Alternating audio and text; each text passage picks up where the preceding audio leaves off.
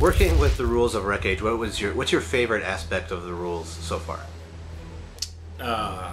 My favorite aspect of the rules so far would have to be the blending of narrative with a tabletop skirmish game.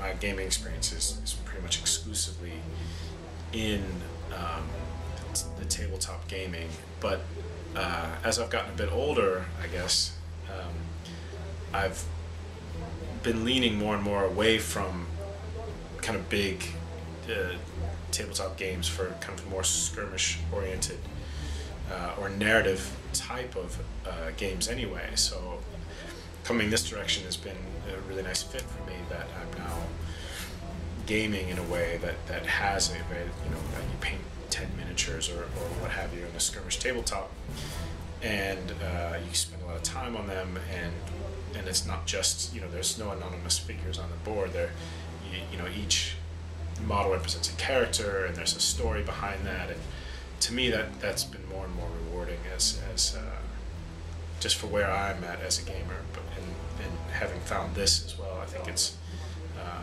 perfect combination for me. Brian, for Wreckage, what is your favorite faction so far? For me, it's the High Plains Drifters.